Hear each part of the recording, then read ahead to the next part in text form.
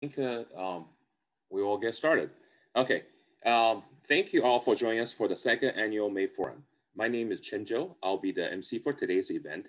We will start with a few housekeeping items. For the audience, please keep muted and keep the video off. For the panelists, please keep the video on and sound muted until you're ready to speak. If there's any questions, please share it on the chat box. We will have someone keep track of them. If there's time, panelists or someone may answer the question in the chat box real time. Otherwise, we will collect them and try to answer all of them in the end. Please note, using the computer screen to view is recommended. Please set it to side-by-side speaker view. All right. Since the inaugural MayForum, we had quite a year.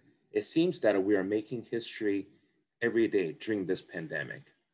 We had highs such as Wu Jianxiong, the Chinese American scientist, being honored on the US postage stamp. Chloe Zhao being the first non-white woman to win Best Director at the Oscar.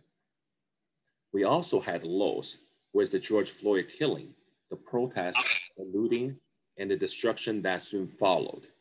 At the same time, the coronavirus led to the outburst of Asian American hate.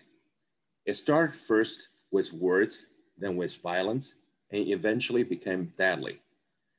But the Asian American are resilient people, proud citizens, and immigrants.